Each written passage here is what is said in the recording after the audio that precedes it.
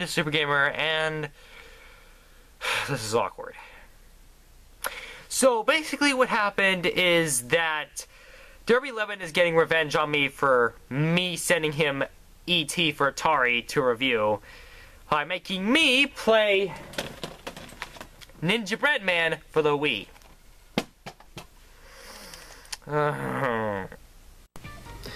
Ninjabread Man, created by Data Design Interactive, who is notorious for making some of the worst games on the Nintendo Wii, and this is one of them.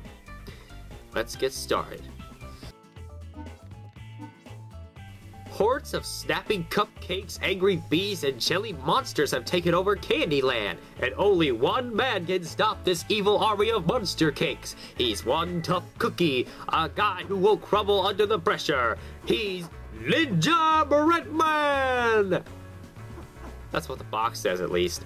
And it's only one half of the paragraph. So that is at least one positive. The story is explained in just a few sentences. But what about the aesthetics? The story may be passable, but the aesthetics? Oh, heck no, they are not. This game looks like a Nintendo 64 game. A bad one at that. I mean, just look at how lazily designed these enemies look. Cupcakes, bees, and cakes? I mean, the cupcakes and cakes I understand, but bees? How does that fit into a Candyland? It also doesn't help that I have a phobia of bees, though I'm sure a lot of people do. The music is also quite forgettable, with the exception of the training music stage. Why is that? Well, because they actually used the same music for the training level and the first level. Why do that? But beyond that, I couldn't tell you what the music was in the other stages if I tried. And speaking of the stages, there are only 4 of them in this whole entire game, including the training level. So really, there's only 3 levels in this whole game. After that, well, I'll get to that later, but it's still a poor design choice. And speaking of poor design choices, oh my god, the control is so bad. It's practically unplayable. Okay, so to jump, you have to shake the Wii remote. But let me tell you, it doesn't always work. However, there actually is an easier way to jump. Wanna know how?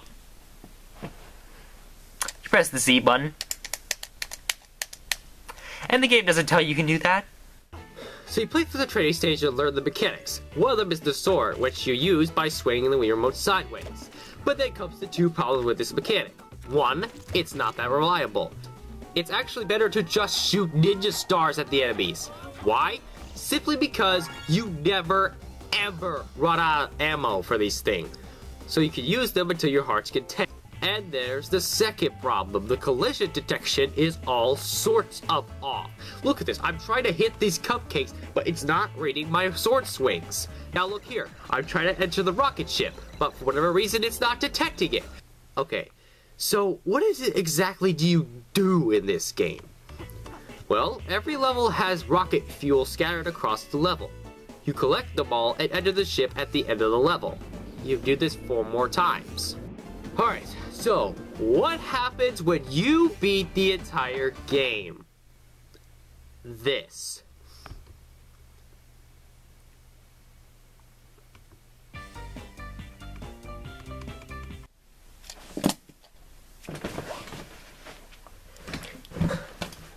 You play through the whole game, and it just kicks you back to the title screen.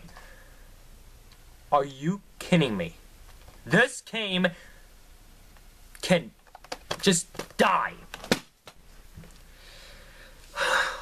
You know, I've always wondered, how much does this game cost? Okay, hold on, let me check.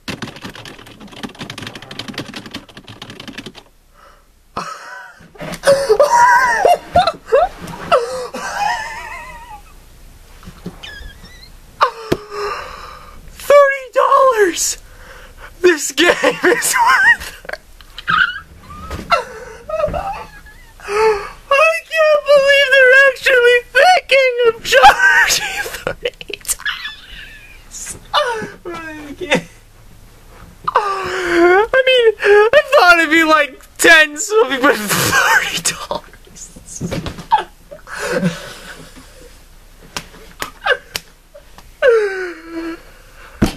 And you know what's sad? I'm sure in Australia it'd be like $150. Well, congratulations, Data Design. You have created a worthless game which you overpriced ridiculously. I can't believe $30.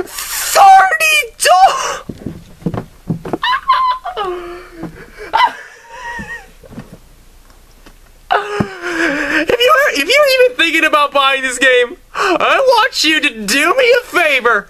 Take the money you were gonna use, put it in your toilet, and flush it down. Why? Because it'll give you more entertainment than this game. I'm sorry, I know. I know it's not professional. I know this is not professional.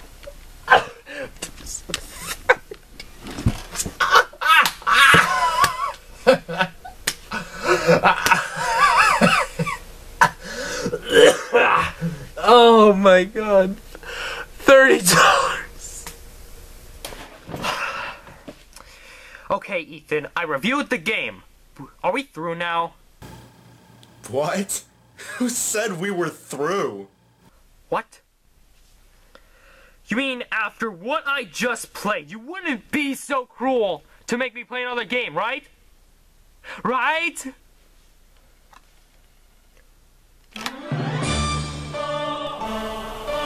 No. No! No!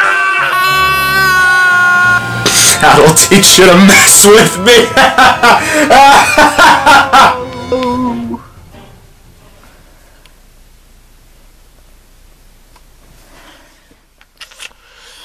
So apparently I have another game to play.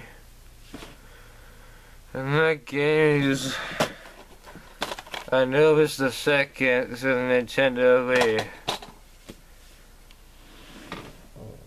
Alright, Anubis the Second. It's terrible.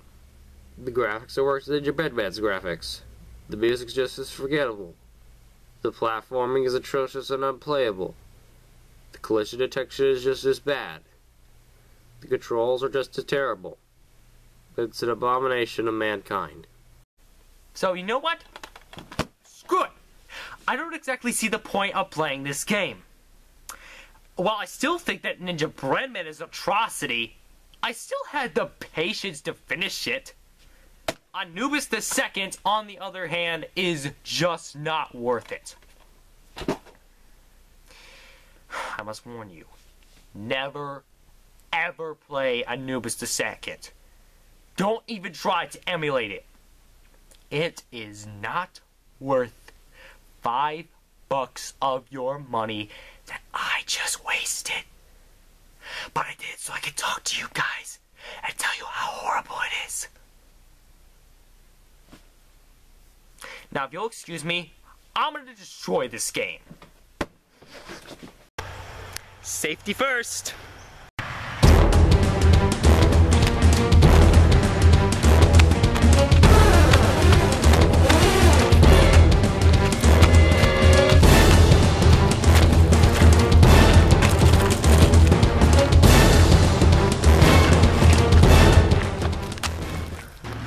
Let the execution commence. All right, 1, 2, 3, smash! Okay.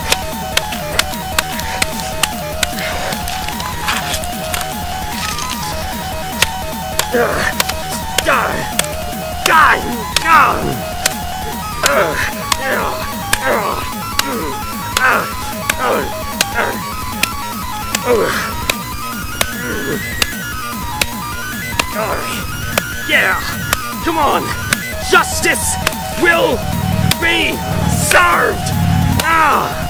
Yes. Oh, but we're not done yet. Take that. How about the other side? Oh, yes, victory! Justice is mine! Screw you, Derby 11! I hate you! God! Yes! Oh, yeah! Oh.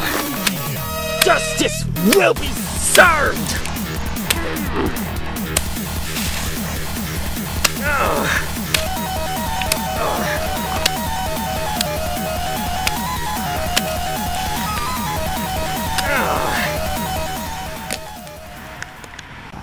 Yes! America! Goodbye to you, Anubis the Second! You, my friend, are so 2 years ago. I hate you. I also hate your 11.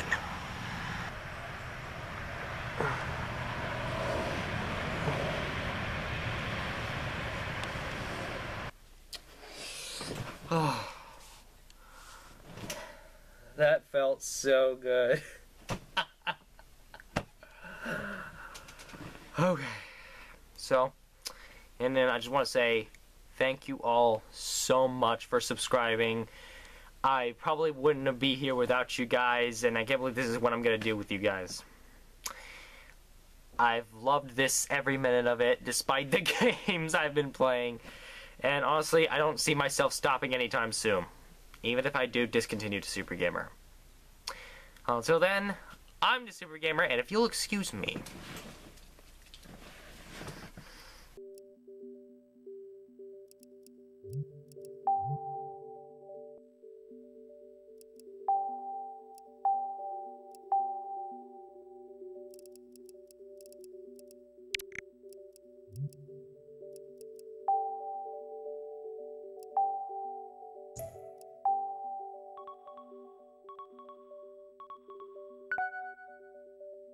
Take that, game.